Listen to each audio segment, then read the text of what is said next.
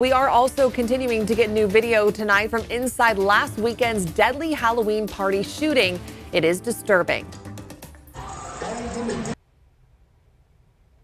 This video posted on Instagram shows the moment shots were fired inside a Sacramento County business. 7 people were shot and 2 people did not survive. And that party considered a mass shooting. And tonight, family and friends of one of the victims are calling for the violence to stop. ABC 10's Giacomo Luca is joining us live with the latest. Well, Madison and Chris, the shooting happened behind us inside the banquet hall here. You can see a visual that has been, come up with the candles and other things celebrating the life of Terrence Long, who his mother believes he was killed by a stray bullet inside the Royal Castle banquet hall, where hundreds were celebrating Halloween when that mass shooting broke out. Intense video posted to Instagram shows the moments shots rang out, sending hundreds fleeing, striking at least 7, including Pamela Welch's son. I don't know who you are, but I'm not mad at you.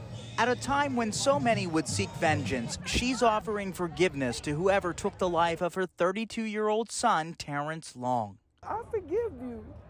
I do. And I'm praying that they would get themselves together and be able to, turn it around. This is tragic, very tragic.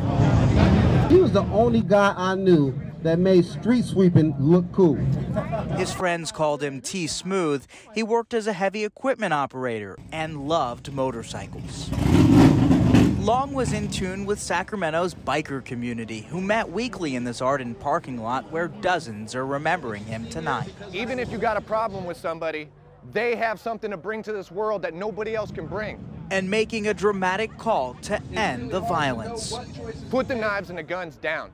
We don't need them.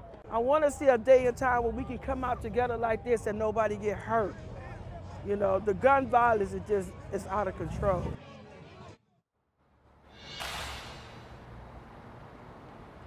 What an emotional plea from that mother. Still, many questions remain tonight about what led up to the shooting, but few new details have been released. Meanwhile, if you have any information that could help investigators, you're urged to contact the Sacramento County Sheriff's Office.